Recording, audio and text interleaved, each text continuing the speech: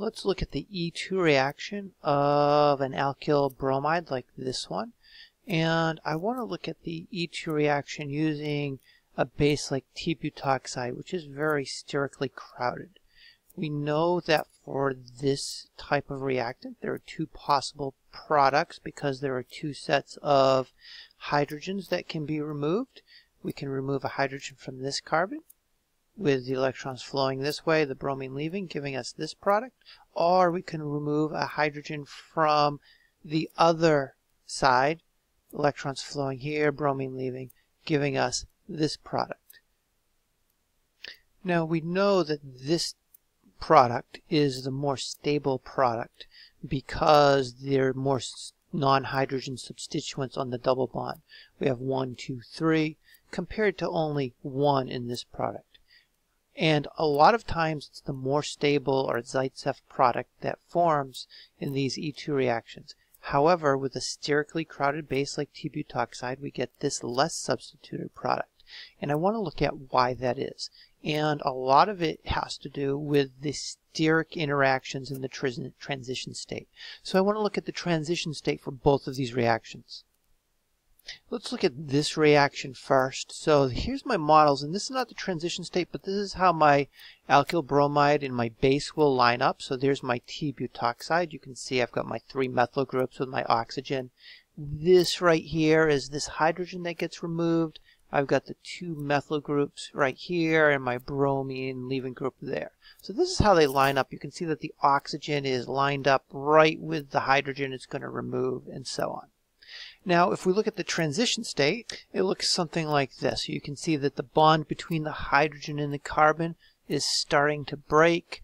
The bond between the hydrogen and the carbon is starting to break.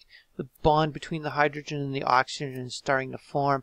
If we wanted to, we could show these methyl groups starting to become planar. I also want you to note, and this is really important as well, that as this bond starts to break, the p orbital that's going to form my alkene starts to form again over here. As this bond starts to break in my transition state, this p orbital starts to form. These 2 p orbitals will eventually form my pi bond.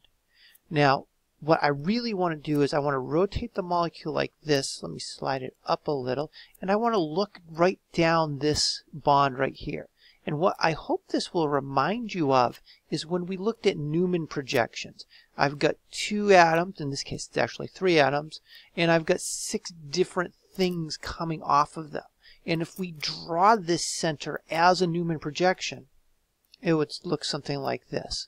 With the groups in front, my 2 methyl groups, this methyl group being these 2 methyl groups, and then the rest of my alkyl chain on the front carbon, and then the 1, 2, 3 methyl groups, 1, 2, and where's the third one? Up here, 3 of my t-butoxide in the back.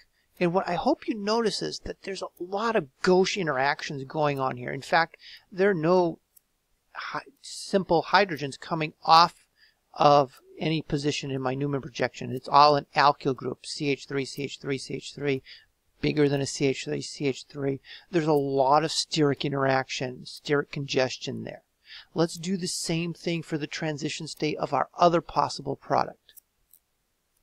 So this is the transition state for my other product, the less substituted product.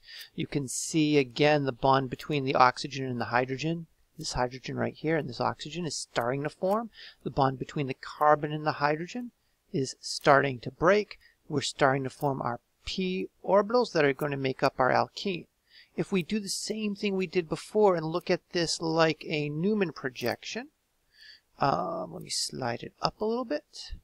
We get something like this, where we can see our center with 6 different things coming off of it. And if we draw that as a Newman projection on the other side, we get something like this with the 2 hydrogens, these two hydrogens on the front right here and here. 1, 2, 3 methyl groups from my t-butoxide, 1, 2, 3. The rest of my carbon chain what you'll notice is there's much less congestion in this second case. We've got these hydrogens here, which make my Newman projection less sterically congested, lower in energy.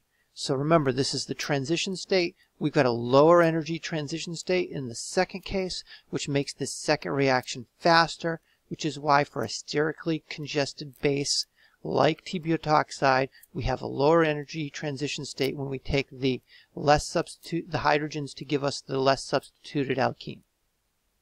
And that's why this is the major product.